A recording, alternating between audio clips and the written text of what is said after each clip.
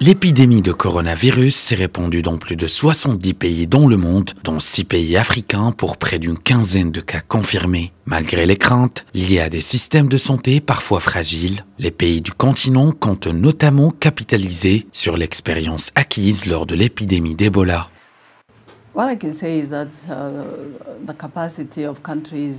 Ce que je peux dire, c'est que la capacité des pays africains à faire face à cette épidémie s'est considérablement améliorée au cours des derniers mois.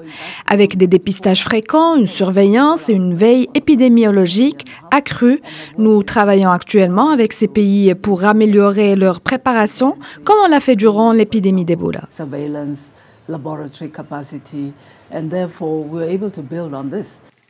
Pour l'heure, l'Afrique du Nord est la région la plus impactée sur le continent avec pas moins de 10 cas. Le premier cas a été constaté en Égypte, mais l'Algérie a depuis enregistré la flambée la plus importante avec pas moins de 8 cas recensés à ce jour. Un cas a également été constaté en Tunisie, celui d'un homme de 40 ans originaire de Gafsa et travaillant en Italie. Les autres cas sur le continent ont été recensés au Nigeria et au Sénégal. Aucun des cas déclarés en Afrique pour l'heure n'est préoccupant et aucun décès n'a été rapporté. Et bien avant que l'épidémie ne se déclare sur le continent, plusieurs États avaient adopté des mesures pour y faire face. En effet, les contrôles sanitaires ont été renforcés dans les aéroports internationaux et au moins une trentaine de centres d'analyse et de traitement ont été mis sur pied. Des campagnes de communication ont également été lancées en vue d'informer les populations sur les moyens les plus sûrs d'éviter la contamination. Et pareillement, des messages éducatifs sont diffusés sur les réseaux sociaux et les sites institutionnels, tandis que des numéros verts ont été mis à disposition.